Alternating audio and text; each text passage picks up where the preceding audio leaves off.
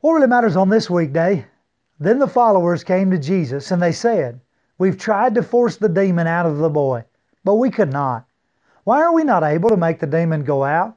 Jesus answered, "You're not able to make the demon go out because your faith is too small. I tell you the truth.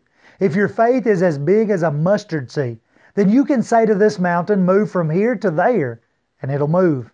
All things would be possible for you. Matthew 17, verses 19 and 20. Smallness in faith. Are you guilty? A small faith means we see little more than what we can pull off ourselves.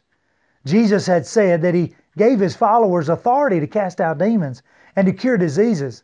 The issue is not whether they're capable or had the power. It was their lack of faith to trust. They had lost that faith in Jesus, that He would do what He said He would do. So it can be the case with many of us as well. Have you lost your faith in Jesus? And that's what really matters from Matthew chapter 17 for today, in a minute, from the Leoma Church of Christ.